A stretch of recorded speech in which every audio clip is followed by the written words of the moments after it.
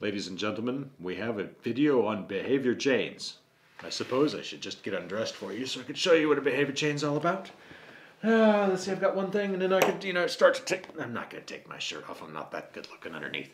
I have to suck in everything. All right, so behavior chain. Here, I got good arms. So, all right, no. So behavior chain is really simple. It's a complex behavior.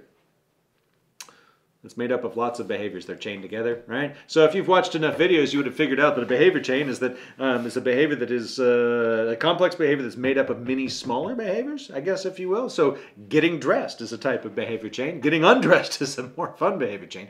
Maybe, I don't know. Sleep is very rewarding. Might even be reinforcing. You never know. But anyway, so the behavior chain, a lot of steps. Each step is the discriminative stimulus for the step after it, and the subsequent step is a reinforcer for the previous, and that's how that whole thing works, right? Smoking is a behavior chain. Getting undressed is a behavior chain. There's all sorts of behaviors that are involved. Driving is a very complex behavior chain, or at least it should be if you're doing it well. Complex behaviors broken up into a bunch of individual behaviors. They're linked together with each one reinforces the previous and prompts the one that's coming, right?